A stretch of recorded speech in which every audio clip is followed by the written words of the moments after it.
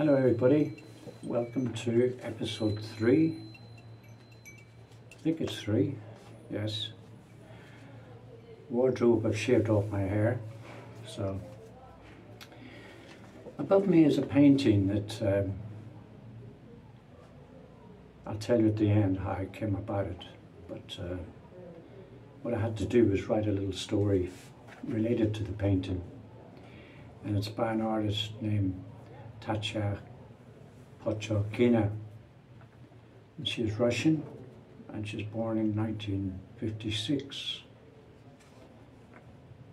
And it was a few years ago when the painting came into my possession and Marina's. And when it did, I did a little story about the painting. So I've updated the story, so I've got to read it. And I'll read that to you now, and then later on I'll just talk a little bit in relation to the painting above me.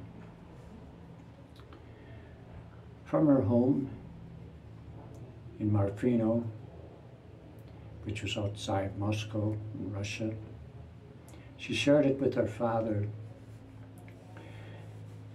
Misha, and they lived just on the outskirts.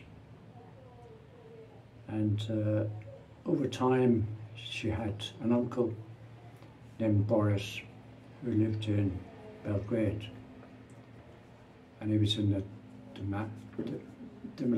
oh, I can't say the word. What was I trying to say? Diplomacy. She was in diplomat business and all this sort of thing. And he always invited her to come to Yugoslavia to visit.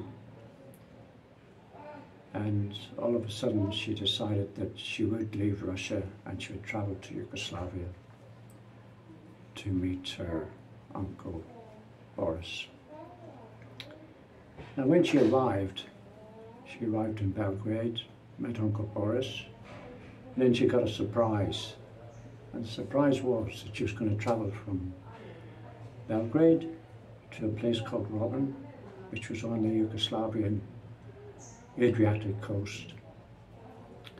And Robin was notorious for artists and artist studios.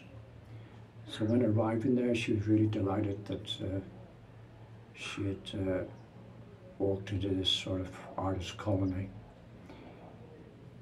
And before she'd left, her father, Misha, had given her a 30 centimeter by 30 centimeter, I think it was, canvas. She already had her brushes, and the idea was that she'd do a painting when she was away. So when she arrived in Robin, she spent some time walking around and getting the feel of the place. And eventually she took out her canvas and she did the art piece, as you see above. When she'd finished it, it was only a few days, and she got a message from her uncle Boris in Belgrade to return immediately to Belgrade, and henceforth she had to travel back home to Russia due to the politics changing very, very quickly in Yugoslavia at the time. And she went home. So it was a very short visit. And on arriving home, she saw her father, and her father asked her about her experiences and what she had experienced in visiting Yugoslavia. And they exchanged stories and things. And then all of a sudden her father said, "Aha, what about the painting? Let me see the painting." And it was only then that she'd realised she had left the painting in Robin. And her father asked her, well, what was the painting? And she said, well, when I was in Robin, I actually was quite influenced by the landscape and the seascape and whatever. But I kept thinking of home.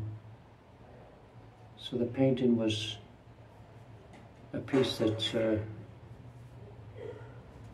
I did in home. And it reminded me of spring in the forest. And that was the story of her painting.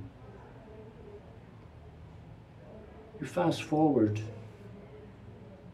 to myself and my wife Marina walking through Robin, and we went down a little laneway, and Marina was ahead of me and I was walking behind, and I saw some wheelie bins of cardboard and things. I saw the edge of the painting sticking out. So I lifted the cardboard and turned the painting over to find this. And on the back it's dated 1991 with her name and the title Spring in the Forest. So that's how we came to have it here. And the only reference I could find about her was that in 1991 she had another painting called Noon that came up for auction. And after that, there's no trace of her. Maybe she stopped painting, or maybe she got married and changed her name. But the little story that I did was just related to that. So that's the end of episode 3, and I hope you enjoyed it. Later on you can have another quick look at the painting. Thank you. Bye-bye.